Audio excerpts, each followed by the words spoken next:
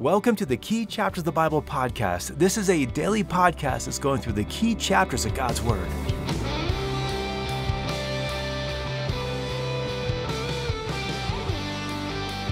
Well, hey everybody, welcome to the Psalm 15 episode of our study in the key chapters of God's Word. Hope you're having a great day. Thanks so much for being a part of this study. Just looking forward to going to Psalm 15 with you. I love this psalm because it helps us see the kind of life that God calls us to. And now we have a lot to cover, so let's just jump right into Psalm 15. Hope you've already read it. We'll just start right in verse 1 and just work right through each of the 5 verses of Psalm 15. Psalm 15, verse 1 asks the question, Lord, who may abide in your tabernacle? Who may dwell in your holy hill? Now the tabernacle, there's just this dwelling place of the Lord. It was a tent at first. Later on, it was built to be the temple. Even like the holy hill there, that's probably the mount where God met Abraham and where the temple was eventually built. But even more importantly, both of these terms are speaking about dwelling in fellowship with the Lord. And that's made clear with this word, abide. The word abide can also mean sojourn or dwell. And it's not the idea of just showing up from time to time, but rather residing permanently. And so the question that's being asked here is ultimately who can be with the Lord permanently? Who could be with the Lord all the time? In other words, who is going to be going to heaven? Not the names of the people, but what are they like?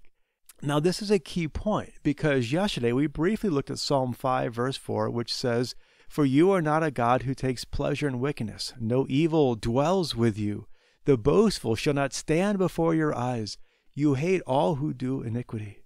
And so we're seeing here with all these scriptures coming together that not everyone's going to be with the Lord in heaven. And that's because heaven is a place of total holiness and perfection. Everyone and everything in heaven perfectly obeys the Lord. There is no disobedience. There's no deviation from his plan. There's no grumbling. Heaven operates according to God's design. And so this psalm is asking the question and answering the question, since heaven is a place of holy perfection, who can even be there? Now, I find it interesting that this psalm does not respond with, well, those who are part of Israel or those who are keeping the covenant of God. And that's because although God's people are in covenant with him, those who are truly in covenant with him will live it out. Even the book of James in the New Testament later on teaches the principle that we live what we believe. If you want to see what a man believes, look at how he lives. And so this psalm is telling us that we can recognize those who are bound for heaven by their character because their life is being transformed by their faith.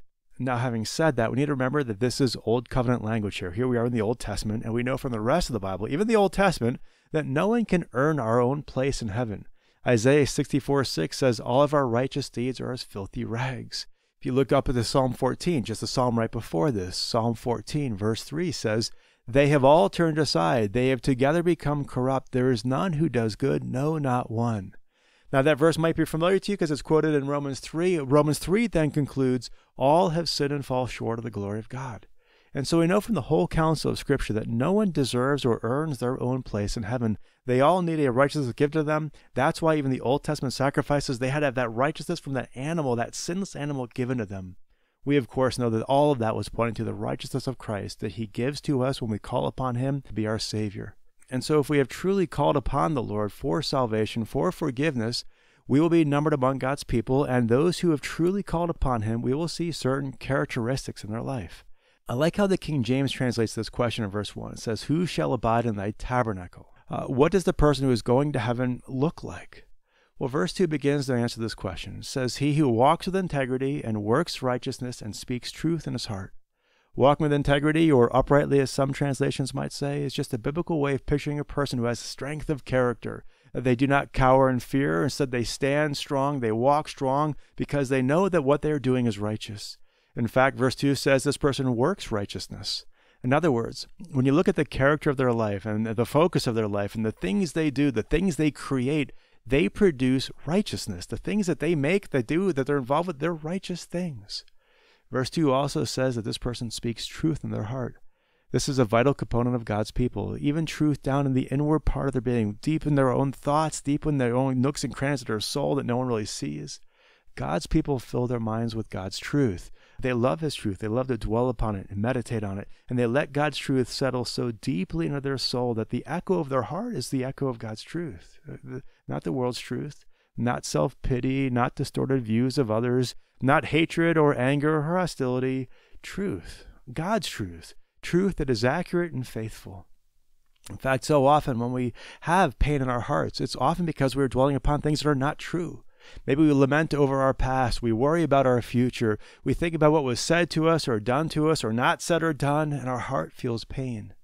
And yet the righteous person takes all of that thinking and runs it through the grit of truth. And then they let all of the falsehoods just fall to the cutting floor. They don't wallow in self-pity. They don't wallow in fear and doubt. They don't live by regrets. They don't harbor bitterness or unforgiveness. They allow their heart to be filled with God's truth, and they develop the discipline of pushing out anything that's not true. Well, going on to verse 3, it also says, this person, he does not slander with his tongue, nor does evil to his neighbor, nor takes up a reproach against his friend. God's people do not slander others. We often think that slander is saying something that's not true, but as long as it is true, we're okay saying about someone. But the idea here is more along this idea of spying things out or seeking negative information about other people, taking in and listening to and spreading out negative information about someone else. This is so tempting in our world today. I mean, so much news is simply just gossip and slander. God's person, God's righteous person, has learned to tame their tongue, to tame their mind, so that they don't harm the reputation of others. Likewise, they don't do evil to their neighbor. When you think about the community of the Jewish folks back then, and their towns were small, they would have known everyone would have known each other. And here we're seeing that the righteous person is aware of their own personal responsibility to their fellow men, and they do good rather than evil. Verse 3 even says they don't harm their friend. The NES says they don't take up a reproach. The idea is that when someone trusts us to be one of their friends, we have a responsibility to not get easily offended or be quick to judge them. Whenever someone lets us into their life, we're going to see sin. The fact is, we're all sinners. It's just how we are. But when we see someone else's sin, we should not be quick to condemn them or quick to be offended. Doesn't mean we embrace their sin or condone it, but we have the humility to recognize that none of us are perfect, so we extend grace with our friends, even as we do our neighbor. Now, this idea is expanded in verse 4, kind of seeing the flip side of it, because verse 4 says, in whose eyes a reprobate is despised, but who honors those who fear the Lord. He swears to his own hurt and does not change. And so here we're seeing that God's people don't love or celebrate rebellion against God, and they honor instead those who fear him. Now, the world does things the exact opposite.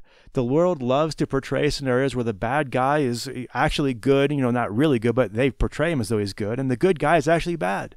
It's so common for the world to portray those who are trying to obey God, they're just the hypocrites. And those who are in rebellion to God, well, they're actually the people of true virtue. God's people don't get caught up in that kind of game. We recognize that no one is perfect, not even God's people, but we don't condone sin or rebellion in any quarter, and we celebrate righteousness and submission to God in every corner. Likewise, verse 4 tells us that this person is so committed to their own word, as in keeping their word, that once they say it, they will do it. You can bank on it. They will keep their word even if it hurts them. In fact, verse 5 says they're not seeking to take advantage of anyone. Verse 5 says he does not put out his money at interest, nor does he take up a bribe against the innocent. Now, two characteristics are being spoken of here in verse 5. The first one is talking about lending money at interest. Other translations might call this usury. And the idea is that the righteous person does not seek to take advantage of people who are in desperate situations where they're in so much need they'll even agree to a foolish loan because they have no other options. The righteous person does not engage in such practices, nor does the righteous person have anything to do with hurting or harming innocent people. They don't take bribes, they don't give bribes, they don't engage in injustice. They do what is right in civil and legal domains. And then this psalm ends with this great promise. It says, he who does these things will never be shaken. Now, why is that? Well, because they are walking with God and they have the strength of his Spirit within them, enabling them to withstand whatever storms of life come their way. They are like the wise builder who built their house upon the rock. Those who follow God's ways are not promised a life free of storms, but they are promised that when the storms come, they will not be destroyed by him. And so this psalm here is just a great window into the kind of person who is walking in fellowship with God, and that's because we can't truly live out these principles unless we are in fellowship with the Lord. Our Lord walks in integrity, and if we lack integrity, we have strayed away from God. Our Lord walks in righteousness, and if we don't walk in righteousness, we have strayed away from God. Our Lord speaks truth, and when we don't speak truth, we've walked from God. Our Lord does not slander or do evil or take up reproach against his people, and when we do these things, we're walking away from God.